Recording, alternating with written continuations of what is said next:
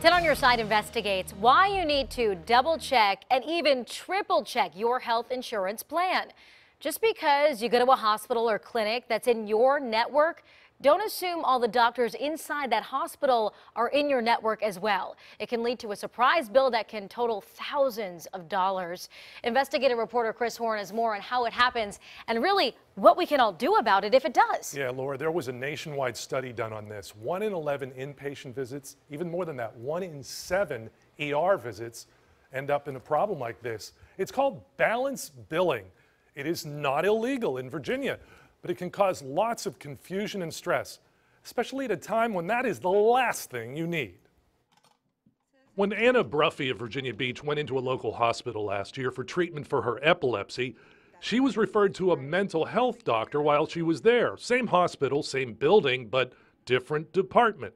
I didn't really see anybody besides the nurse, and then when the doctor did finally come in, I saw him for a whole 10 minutes. And nearly a year later, she got a bill for that brief encounter for $2,000. It's called balance billing.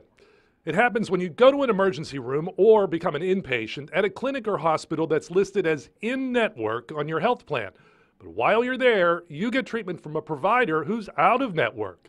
You never left your in-network facility, so naturally you think all of your treatment there is covered at the same rate. But weeks or months later, you get a bill for that treatment.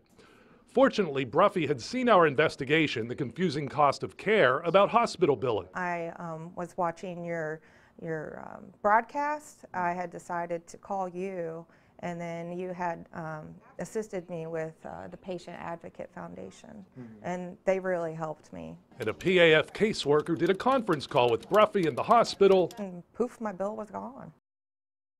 Yeah, lucky for Anna. But what happens if you've done the research, found that the hospital and the provider are listed as in your network, but you still get a surprise bill?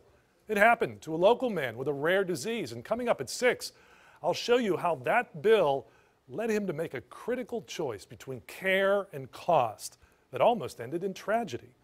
Chris Horne, 10 on Your Side.